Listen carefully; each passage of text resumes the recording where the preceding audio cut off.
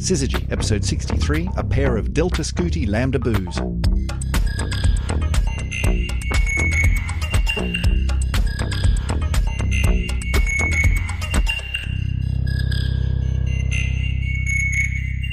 Well, welcome back to another edition of the Syzygy podcast. This is episode 63, and it's an interesting one because, normally I'm sitting opposite her at her office table, Dr. Emily Brunsden. We're not in your office, Emily. Where are you at the moment? Well, I'm in the dining room. But not my dining room. No. I'm up in the box room upstairs, but not in your... Where are you? I'm in Preston at the moment. I'm in lockdown. You're in Preston. Right, and I'm in lockdown in York. And so even if we wanted to get together to record this podcast, as we normally do in the same place at the same time, we can't do that because that's not allowed anymore. We all have to, social distancing, self-isolation, where we're all distanced and isolated at this point. How you doing? I'm not too bad, actually. It's a nice sunny day. I had lunch outside on the terrace, had a cheeky cider with lunch, not something I normally do at work. So well lubricated for a podcast recording then. Well done. Yeah. Yeah, it's a nice day today. I'm looking out the window and it's blue skies and I'm thinking I could actually do this a bit more often. I think this is not a bad thing. Should we give it another 3 weeks and see how we go? Yeah, I think after a couple more weeks of lockdown with my entire family in the one house, that could get a bit much. I don't know. But for the time being, everyone's still alive and we're just getting on with it. So, heads up to everyone out there in lockdown land. If you're listening to this, then keep going. Keep doing the right thing and we'll get through this together. But we're not here to talk about that today. We're here to talk about astronomy. Emily, what's been going on? Apparently, you've been in the news again lately. Something to do with a full moon? Yeah, it's this strange thing. It's like when the full moon comes out, then the Where Emily comes out.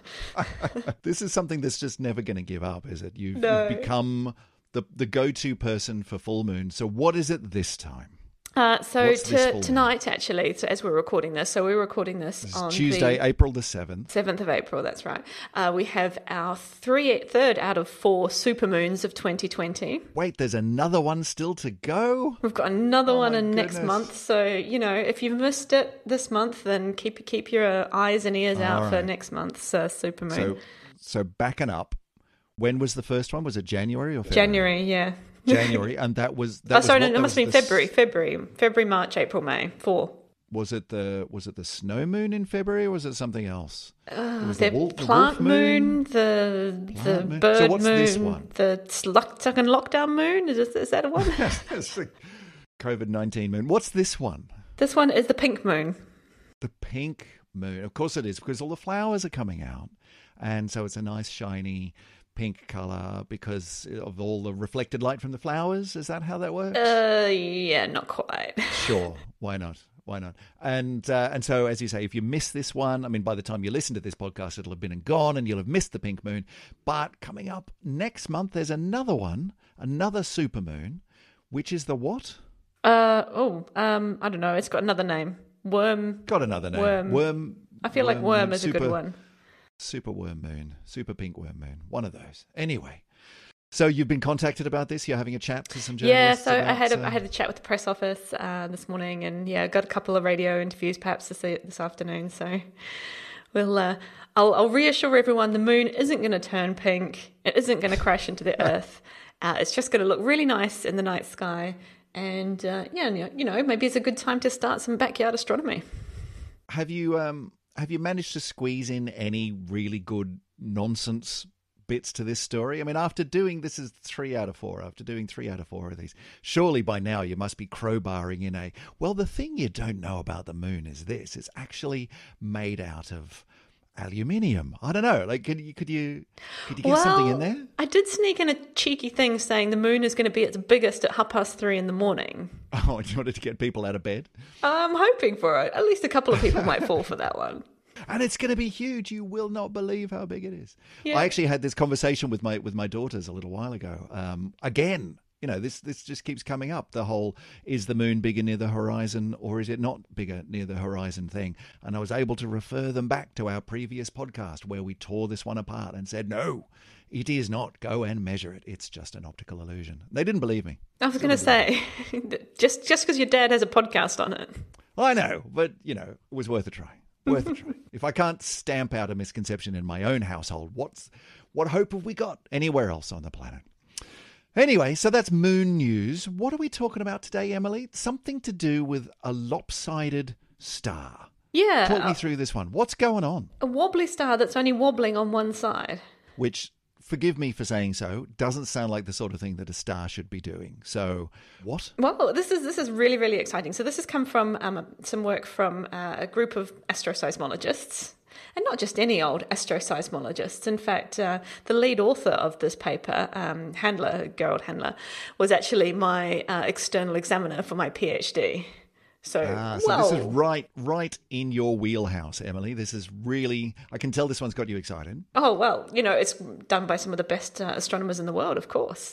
Of course. Well, they gave me a PhD, so, I've got to pay some respect back. Fair enough. So astroseismology, which we will remember, is like earthquakes except on stars. Starquakes, you're studying how the surface and the interior of stars are wibbling and wobbling about. Yeah? Yeah. And this is a star that's pulsating on just one hemisphere, if you like. And it's the very first one we've ever discovered that's doing this. That does sound a little bit odd. I mean, I know on Earth we do get earthquakes that happen in particular places, right? That there is an earthquake off the coast of, Japan or something. And that's very localized. But, I mean, the shock waves go all around the planet and you can pick them up elsewhere.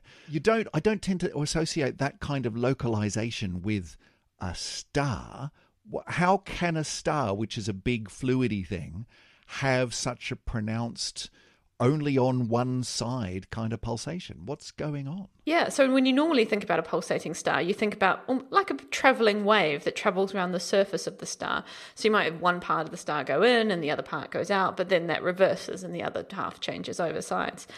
But this is happening just on the one half because the star is in a binary system. Okay, so this changes everything, because when you've got a binary system, then you've got another star or something pretty big nearby pulling on it. So that's making all the difference here. That's why it's one-sided? Yeah, so the gravity or the effect from the other star is actually changing the entire shape of this pulsating star, and it's pulling it into kind of a teardrop kind of shape.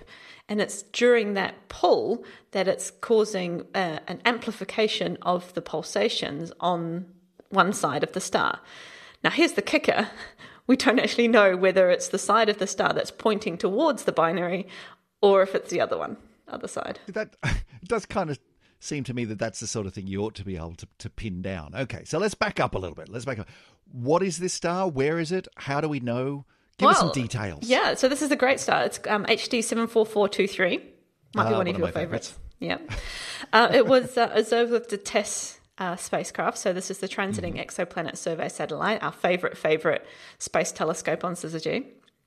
And the cool thing was that this particular star was first looked at by some citizen scientists who were looking at the light curves of all hundreds and hundreds of different stars and just trying to say, well, should we find something interesting? What's different? What's new? What haven't we seen before? Were they looking at data from TESS, or is this prior to TESS? Oh, right, okay. Yeah, so no, the TESS data are public. You can go and have a look through them and enjoy them to your heart's content. So some citizen scientists were looking at the data, picked out this particular star and said, hey, this is doing something that's a little bit weird. Why don't we have a look at this? And got some astroseismologists on board and then figured out what was actually happening. So, cool. And of course, TESS is, it's the Transiting Exoplanet Survey Satellite, but what it's looking for is interesting changes in the brightness or other variables of the stars. And so, we talked about this before. That could either be a planet going across in front of the star, or it could be something else. It could be, as in this case, a star which is doing a bit of a weird wobble. And so could use the same telescope to find stuff. So you're quite right. So if you want to see the very, very small drop in light that you get from a planet passing in front of a star, then it turns out you stare at that star and measure its brightness over time. But if you want to measure how that star is pulsating, you also stare at that star and measure its brightness over time. So it's very, very useful to have the one mission that does lots of different types of science. Which is very cool. And I remember when TESS launched, your particular excitement about it was not just, hey, we might find some really cool planets, But it's going to be really useful for all of this stuff as well, which, as we mentioned, is right in your wheelhouse. Okay, so it was found by some citizen scientists, and they threw it to the astroseismologists. And what have they found? Okay, so this was a known binary system, and it's actually a really interesting binary system all on its own anyway. So there's two stars, we call them A stars, which is the type of star that's there. A star means that they're a bit bigger and a bit hotter than the sun. So while our sun is something like 6,000 Kelvin, 6,000 degrees on the surface, these types of stars might be around 8,000 on the surface. So a bit hotter and a bit bigger. Okay. I think, for example, the HD 74423, is about 1.7 solar masses. So just a bit over 1.5 times the mass of the sun. So it's a bit bigger. It's not sort of stupidly big supergiant or anything like that. It's just a bit bigger than the sun. Okay. Yeah. And these two stars are in a really, really close binary. So the binary orbit time is less than 2 days. Well, that is close. So how far apart would they be relative to stuff that we know, like, our own planets? Mercury, for example. I mean, Mercury's got an orbital period of what did we say? Months? 88 days. 88 days, right. So this is a lot closer than Mercury. These are really in nice and tight. Yeah, these are really, really close. So they're similar to kind of some of the closest exoplanets that we have. Wow. But during this orbit, so it's just over 1.5 days in total, the time that the two stars take to orbit each other, they change distance from each other. So it's in what we call a centric orbit.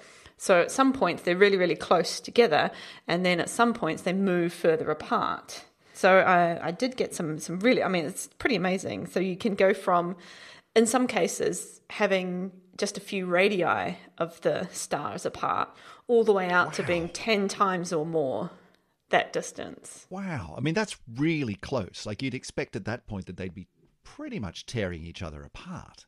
Well, they're actually starting to, which is why you get this kind of teardrop shape. So when the stars are nice and close, then you get this sort of tugging onto the star. And so that's what's causing this amplification of the pulsations. Now, the pulsations themselves are kind of ordinary sort of pulsations that we would expect in some of these types of stars. They're called delta Scuti pulsations. And delta Scuti stars are kind of one of the bigger types of classes of pulsating star.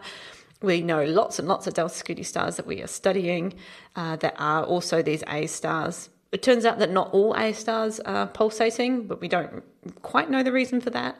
But lots of them are. And so they have these types of pulsations. But what happens is that the amplitude of those pulsations changes in step with the orbital frequency. Right. So just pulling that one apart then, if you've got an orbital frequency which is changing, sometimes it's closer and sometimes it's further away. Is that what you mean? Then that's going to mean that you're messing around with those pulsations somewhat. Yes, yeah. So, a good handy thing to think about in relation to this would be the Earth and the Moon and how we get tides from that system. Yeah. So when you have the Moon, you have a tide which is on the side which is closest to the Moon, and that's gravity pulling up kind of the surface of the Earth, or the tide, the oceans of the Earth. You get another tide on the opposite side, which is caused by the inertia of that whole system. So you can imagine this is in a similar way. You get this sort of teardrop bulge, which is always on the side of the star which is facing its companion. Now, in this case, we think that this is a fairly circular-ish orbit, so it might not be quite as extreme as some of the other binary pairs, like these ones that change 10 times by radius. But it's at least you've always got one side of the main pulsating star that's facing its companion. Right. So, sorry, I'm a little bit confused. I thought you were saying a minute ago that this one, it changed from as close as days to as much as 10 times further out. Or were you just talking about these kinds of stars? These kinds of stars, yeah. Right. So there's a whole class of stars which we can delve into, which are called heartbeat stars, which show this kind of phenomenon in a similar way. Gotcha. Okay. That was my mistake. So in this case, how close are the stars orbiting? So, they must be very, very close. I'm not sure if I didn't write down the exact orbital distance, but they are, 1.6 days is really, really close. And then what happens is, these are close to being eclipsing binaries, they're not actually eclipsing. So you don't get one passing in front of the other from our line of sight. But they're close to being aligned that way, because what we can see is that sometimes when the pulsating star is showing the face towards us that's pulsating, is because the other star is kind of in between us and the pulsating star. And then sometimes the pulsating star has that pulsating side pointing away from us because the other star is on the other side. Yep, that makes sense. Okay, so you said way back that not even entirely sure which direction the pulsating bit is pointing, whether it's pointing towards or away from. It's binary. Because what we're seeing is we don't actually get to see these two stars doing their orbit. We can't look at the whole surface and say, oh, okay, it's that side that's pulsating, the one that's facing it, or the side that's facing away from it. It's either of those two options. That makes sense. Yeah, but because what we're actually seeing when we look at say the data from TESS is the integrated light from both of the stars put together, right? So we're seeing the whole surface all coming down to just one single data point, and that doesn't tell you quite enough information as to which side the star's pulsating on. No. So, I mean, I've got in my mind's eye, which comes up on this podcast quite a lot. It should be its own character, I think. We need to give it a name. But in my mind's eye, I'm imagining this thing, right? I'm imagining one star and another star, and they're orbiting around their sort of common center. And they're really close, and so they're affecting each other really quite strongly, and I can see that. But that's not what the telescope's seeing. The telescope's not able to image of that level of detail by any stretch of the imagination, is it? It's only able to see basically a dot. But that dot is changing its brightness over time. And you've got to sort of work backwards from there to say, well, okay, what is going on here? Is that right? That's right, yeah. So if this was a star kind of just on its own and it was doing a normal delta Scuti pulsation where the whole star was pulsating, then you'd just see the brightness change kind of sinusoidally over time. So you'd see it go brighter than dimmer, then brighter than dimmer, and brighter and dimmer. And it would have this really nice pattern that you'd be able to see. You could pick out the different frequencies of the pulsations, and it'd be your very standard but very interesting delta Scuti star. Now, because this is in this binary system, it's sometimes got the pulsating side facing towards us and sometimes the pulsating side facing away from us. So that changes the amplitude or the strength of those light variations that we see. And in this case, it's pretty dramatic. It's by a factor of 10 times. Wow. Okay. So, I mean, it's just occurred to me, I mean, getting away from this teardrop-shaped star at all, you're detecting the fact that it's a binary star system, and you said it was already known that it was, presumably because you're seeing a periodic variation of the brightness of the dot that you're imaging, right? It's still just a dot. You're not seeing the two dots separately. You're not seeing the two stars, and they're incredibly close together anyway. But you are seeing a periodic variation on that, which is the orbit of the two stars around their common center. Yeah? Yeah, that's right. But then you're looking on top of that to see deeper within this signal the variation that's due to one of these stars pulsating on top of that variation already. Is that right? Yeah, so the variation from the binary, we can't actually just see from the brightness variations directly because it's just you just get to see the sum total of the light from the two stars. It's just all mixed together into one single data point. Okay. When you can see that is if you do spectroscopy, because what you do is you break up the light into different colors. You get to see what we call spectral lines, and those are, you get in the spectrum of this system, you get two independent sets of lines that are moving differently. So one star's moving towards you, one star's moving away from you. So one star looks a little bit bluer in its spectrum, one star looks a little bit redder, and then that changes over as the binary goes round. But they have their own specific fingerprint. So it's like each star has got its own characteristics within the spectrum, its own lines coming from its particular mix of chemicals within the star. And you're able to say, no, that bit there, that's that star. And this bit there, that's that star. And one of them's moving away and one of them's moving towards, and then they swap places. So that's how you tell that it's a binary. Yeah, and that's how you can measure the period of the binary very, very accurately without even going to the test data. So that was known beforehand. And then once you go into the TESS data and you start saying, well, hang on, it looks like the amplitudes of the pulsations here are changing. Oh, and they're changing at exactly the same period as the binary period. Then you start to get suspicious. Gotcha. So is this the first time that this kind of thing has been seen? Have we seen this kind of weird one-sided pulsation before? We haven't ever. So this is the very, very first one. They were, however, predicted decades ago when we started thinking about what pulsations might look like in lots of different types of stellar systems. Well, there was no reason to think that if you had a close binary that would interact with the pulsations and cause one half of the star to pulsate with a higher amplitude. So it's very exciting that we finally found them. Yeah, that's cool.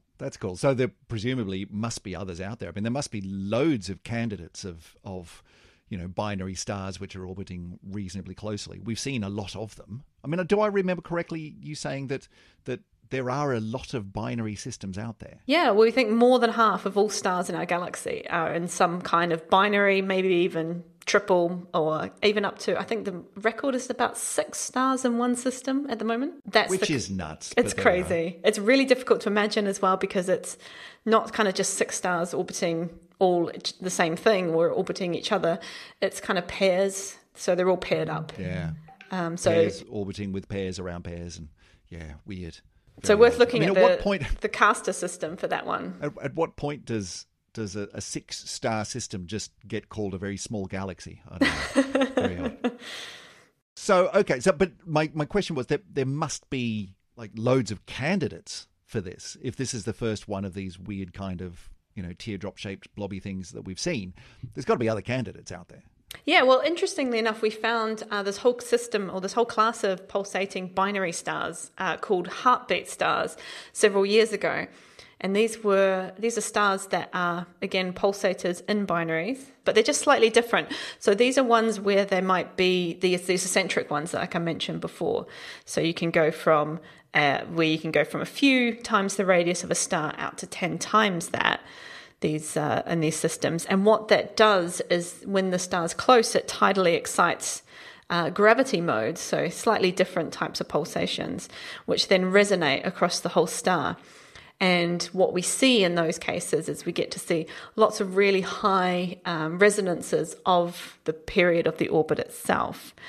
So if you were to imagine looking at what these stars look like in terms of their light curves or their change in brightness over time, they kind of look a little bit like electrocardiograms. Oh, right.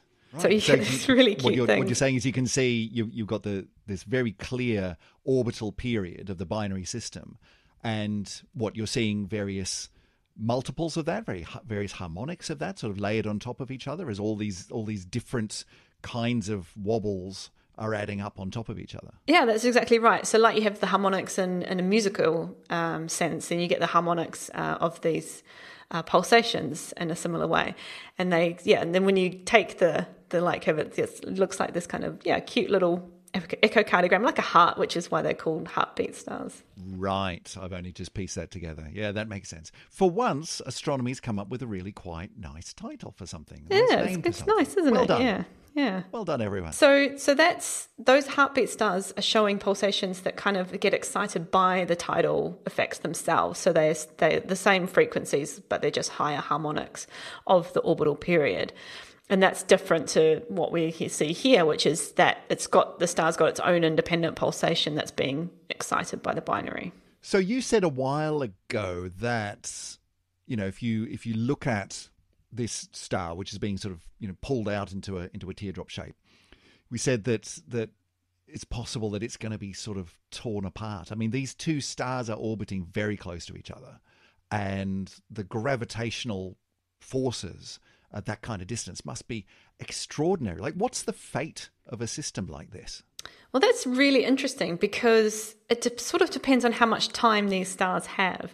So when you're talking about these two that are interacting, effectively one star's pulling up a tide onto the other star, which means you're losing energy out of your orbit.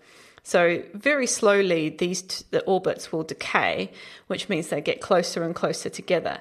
Now, it may well be that they get close enough that one of the stars does an effect we call overfilling its Roche lobe, which is I don't know what that means, but it doesn't sound good.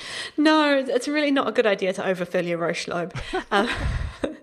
What that means is that you get to a point where you're pulling the surface of the star away from its center of mass so much that it gets to a point where it's more gravitationally attracted to its binary companion star than it is to itself. Wow, okay. What happens then? So then you get That mass doesn't sound transfer. good. So you get this stream of material which moves from one star onto the other. That's overfilling your Roche lobe. I love it. And so at that point, your mass starts sort of sloughing off one star and spiraling over to the other star. And so that other star just gets bigger and bigger. That can't be good. No, So no. And what happens in the end? Are you just left with one big star or one tiny star stripped of all its stuff orbiting around a really big star, or what? Well, yeah, this is really interesting because if you have, this is similar to the situation we have for a type 1a supernova, where you have, in terms of a type 1a, you've got a big red giant star that's overfilling its Roche lobe and pouring matter onto a tiny white dwarf star. And then eventually that white dwarf star just can't hold up the mass that it's being poured onto it, and it explodes in a supernova. Now, these two stars are slightly different to that kind of system because they're two stars that are probably very similar. In fact, we don't actually quite know, I think, which star might be the bigger one. They're that similar, okay. Yeah, so they're both A stars, and they're both very similar mass. So they'll probably evolve in a very similar way. So the question is it going to be that they get close enough to start mass transfer before they start to kind of kick and become red giants, or will the red giant phase themselves start mass transfer? Now, when you start pouring mass off one star and onto another, it's a very unstable kind of system, right? You're messing with like stuff. that's got to affect things quite dramatically, and it's got to affect the evolution of that, like the path that star was going to go down, it's not going to go down anymore. Yeah. Is that likely to sort of, speed up the evolution of the star? I mean, the evolution of the stars is down to how it's sort of burning away its fuel down in the core as much as anything else. So what does it do? What does it do to a star to suddenly start throwing stuff at it? Yeah, well, it's interesting. I think you might get a situation where you get a nova. So these are more like these sort of more ordinary two stars, whereby you're pouring mass onto another, that mass becomes unstable, it flares up, and it becomes a big sort of mini explosion. So these were the original novae before we had supernovae. So it's not a supernova, it's just a nova. Yeah, so it's kind of like a big You explosion. still wouldn't want to be standing next to one, but it's not crazy. No, you sort of, you pour enough matter onto the star that becomes just a bit unstable, and it kind of has an explosion and sheds off some of that material, and that can be periodic, or more likely most novas are just kind of random eruptions. So that could happen, or something else. Who knows? Watch this space. But I'm guessing that this is not something that is going to happen over a short time frame. It could happen over a very long time. Yeah, that's right. And I guess the final thing that's interesting, about these two stars is that not only are these two stars very similar in terms of their type of star, their temperatures, their masses, etc., they're also both, interestingly, a really rare type of star, which is called a Lambda Boo star. Okay, hang on. A Lambda Boo star. Lambda Boo. You're just making these names up now. Tell me, Emily, what is a Lambda Boo star? So Lambda Boo stars are named after the first star that was discovered to be like this, which happened to be Lambda Bootis. Of course, okay. So they're called Lambda Boos. What they are is they're extremely metal poor stars. So what that means is that they don't have a lot of the normal metals. So this is anything except hydrogen and helium that you would expect from That's right. stars. I've forgotten, in astronomy, metal is anything but hydrogen and helium. Yeah. Chemistry be damned. What do they know? We'll just do it our way.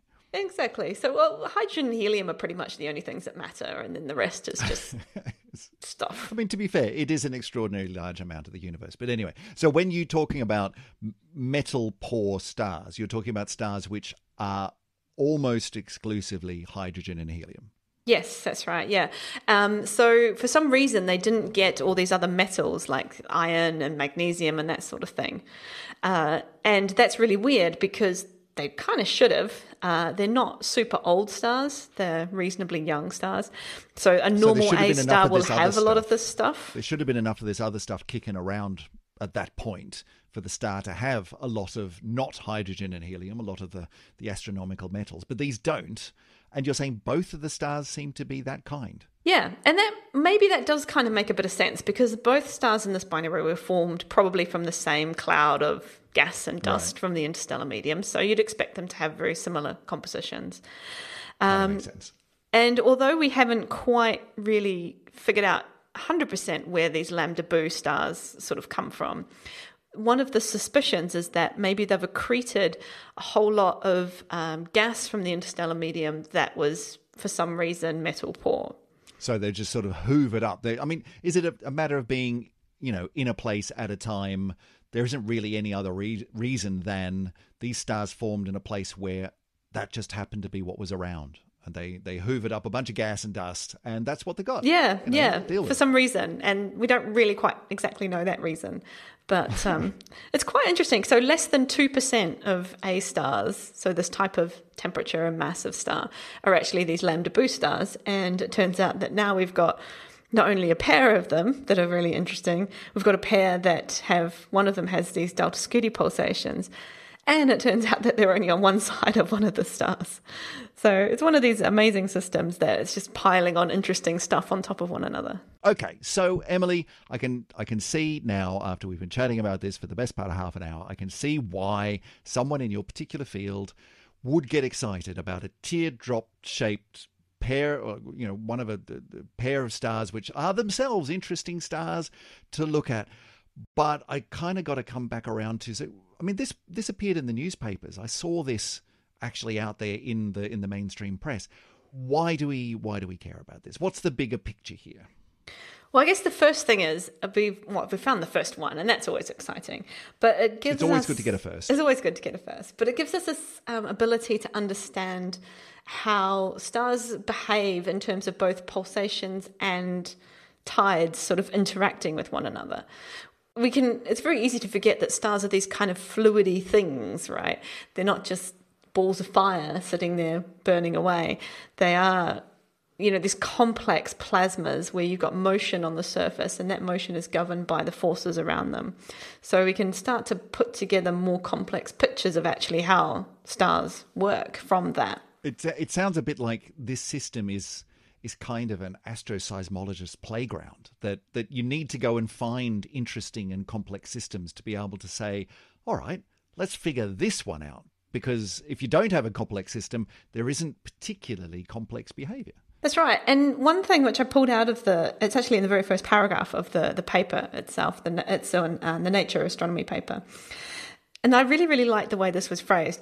It was sort of talking about precision in the universe. So we've talked about before how astroseismology is a way to do extraordinary precision in terms of stellar interiors. And it's by far the most precise way we can measure things like core mass and age of a star.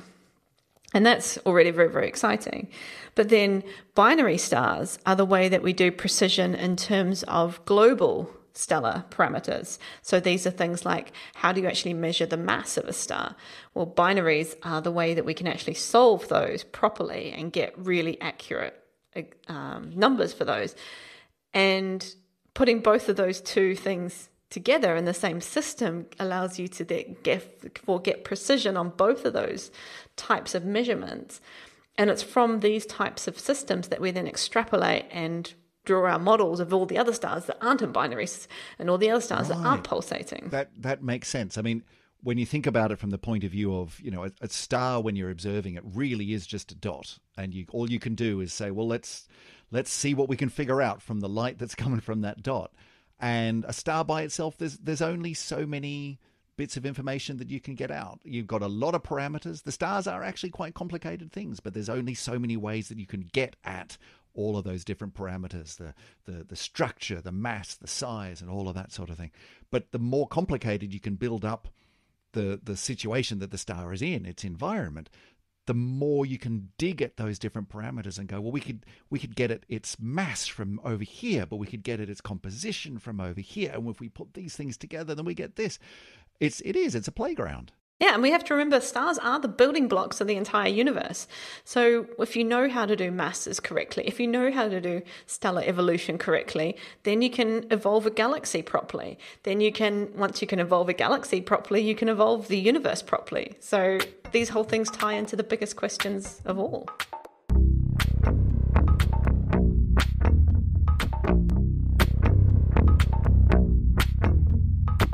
All right, well, we've got to wrap this one up for today. It's nice to be back in the podcast saddle again, Emily. We had a little bit of a break while the world shifted on its axis slightly, trying to figure out how do we operate in an environment, in a world where no one's actually allowed to go to work anymore, except for the people who are saving people's lives and keeping those people fed and so on. So it's nice to be back doing a podcast, is my point. It is. And you don't smell as much this way. Ah, thanks. I'm just gonna let that one pass on through. Listen, Emily, if people wanted to get in touch with us, if they had a question or a comment or something they wanted to share with us, there's got to be a way that they can do that. Please do tell. Well, thank goodness we still have the internet, because it turns out that the internet... Thank goodness for the internet. The internet is how you do all of the things that you need to do with Syzygy. So the internet is where you can find Twitter. So we are at SyzygyPod, SYZYGY Pod, yes, on Twitter, on the internet. We are on Instagram, SyzygyPod again, on the internet. We are on Facebook, yes, which is, again, SyzygyPod. Which is also on the internet. It is on the internet. Just go and find us on there. Yeah. And if you're not really into the social medias, then you can just go and find us at our website, syzygy.fm, where you can find all of the past episodes, all of the show notes, all of the pretty pictures that we put up with those, going all the way back to episode 1, 63 episodes ago. So before we sign off completely, if you want to help the show, then there's one way that you can do that. You can tell people about it. We'd love to be sharing our stories of the cosmos with as many people as humanly possible. So the best thing you can do is tell your friends. Even better, go to your podcast catcher of choice and give us a review, give us some stars, lend us a few words well chosen, which will help us to rise up through the noise and more people can find us and the fabulous stories that we tell about the universe. But until next time, Emily, we'll catch up again in a week or so for another brilliant story about the cosmos. Until then, we'll catch you later. See you, everybody. Bye-bye. See ya, body. See ya, body? No, you don't see anybody these days, Chris. That's the point. And yes, that's the point. Yeah. God, I'm so socially isolated, I don't even know how to talk anymore. Ay.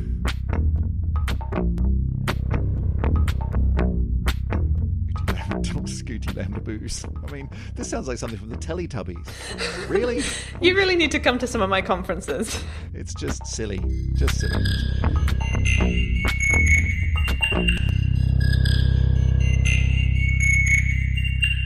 Oh dear. I think I've lost you. Oh, I've lost you. I've lost you. You're frozen, and you're frozen with a slightly grumpy face. Oh dear.